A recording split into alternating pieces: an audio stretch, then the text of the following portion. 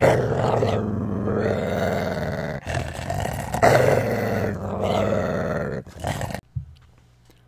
is going on, everybody? It is your boy Bad Dog back with another video.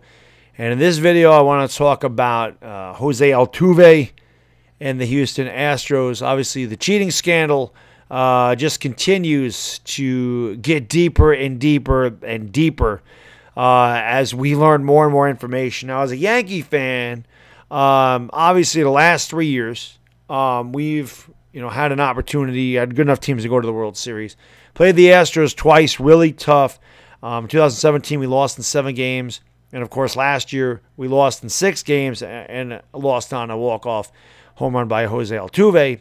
Obviously broke my heart. That game was very emotional. I remember live streaming that game. I couldn't believe DJ LeMahieu hit that 2-run homer to tie the game. I just didn't see it coming. Got so excited, and then I can remember saying I don't want to see Jose Altuve up in the bottom of the 9th. I just wanted to get to the 10th inning. And, of course, he made us pay. He hits the 2-run walk-off homer. They go to the World Series, and we're left, with another 100-win season and nothing to show for it, really. Obviously, all this came out about them banging the trash can, talking about, this is going to be an off-speed pitch or slider. No sound means a fastball. You saw the entire setup with the garbage can near the dugout and the camera and everything else. It's just amazing that they were allowed to get away with all this. And then, of course, it comes out that Jose Altuve now, you could see him saying, don't take my jersey off. Don't rip my jersey off when he hit the walk-off homer. Don't rip my jersey off. Because he had a buzzer on his shoulder. It's gotten to a point now where they have buzzers on their shoulder. He's wired. And they're getting little synapses, little impulses to let them know what pitch is coming.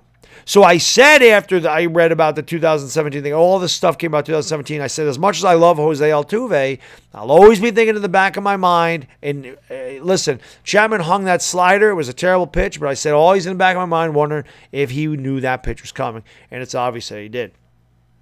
I was mad when I first heard it, without a doubt. It ticked me off. As a Yankee fan, I'm sitting there going, well, this is BS. I mean, we should. I've wanted to play the Dodgers in the World Series because it's old school baseball. Yankees and Dodgers are a huge rivalry, especially when they were back here in Brooklyn.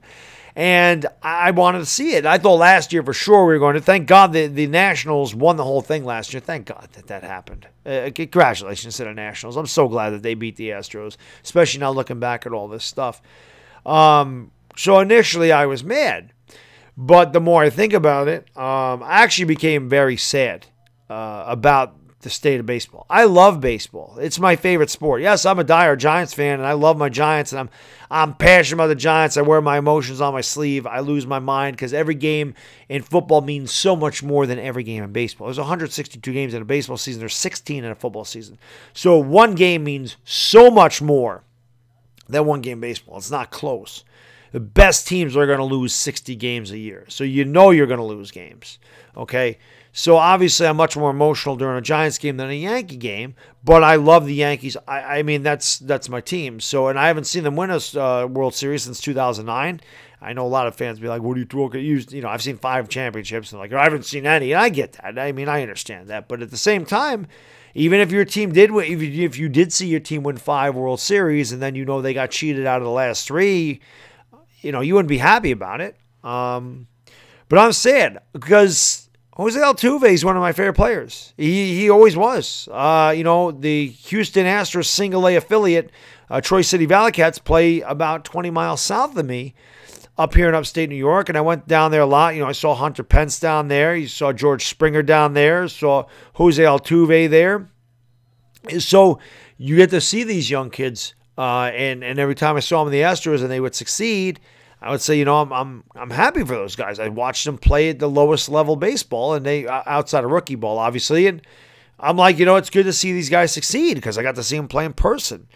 Jose Altuve, being an undersized guy, just always rooted for him. He's an underdog. The guy's no more than 5'6". I don't care what they list him at, man. That guy's 5'6", if not less.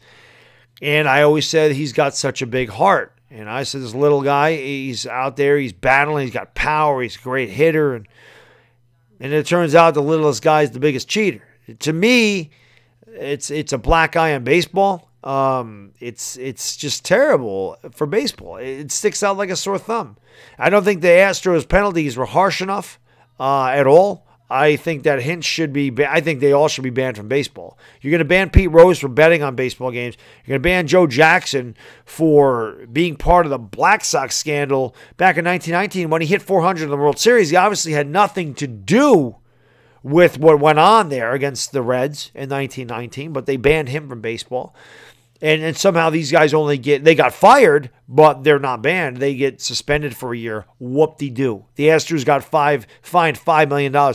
Whoop-de-doo. You think $5 million is anything to a Major League Baseball organization? That's the equivalent of me losing a quarter. I mean, come on, man. It's nothing to them. It wasn't harsh enough. And now this stuff comes out.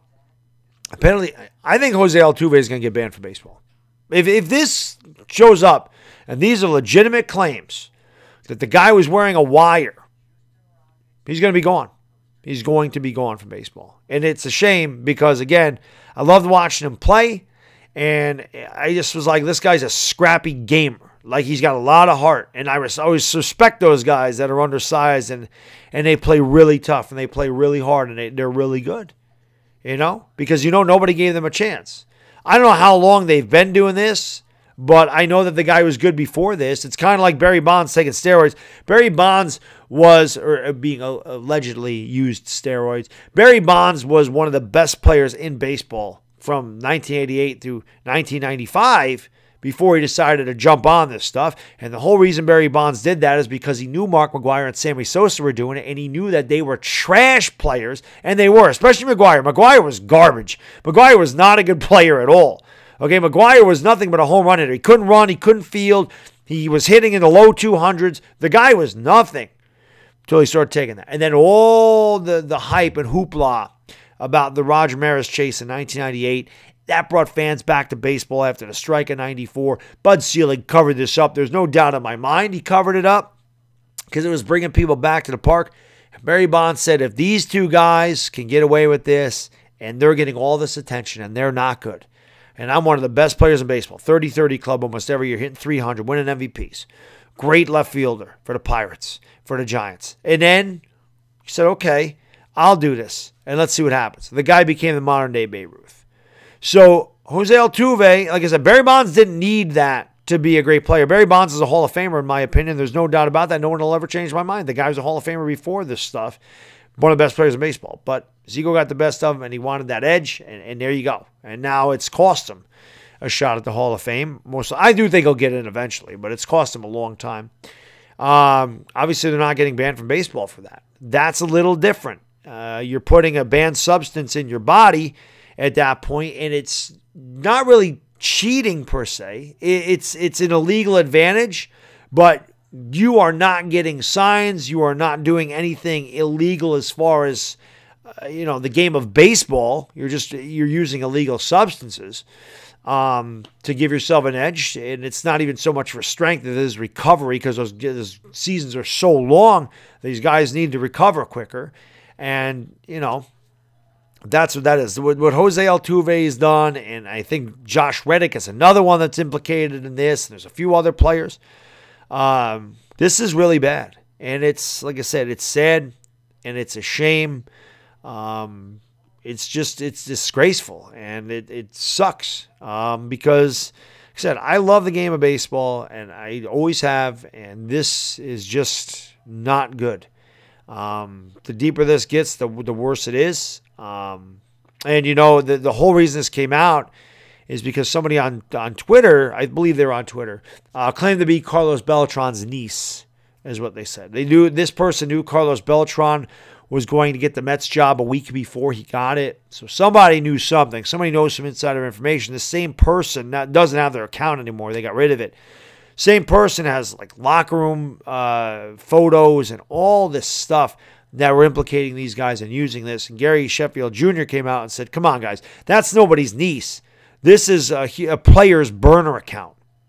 And it makes sense. This is probably somebody within the organization that knows this was going on, and they just wanted to come clean and get it off their chest. But it's a shame, man. It's embarrassing, and we'll see what baseball does. But I think that Jose Altuve Got a good chance.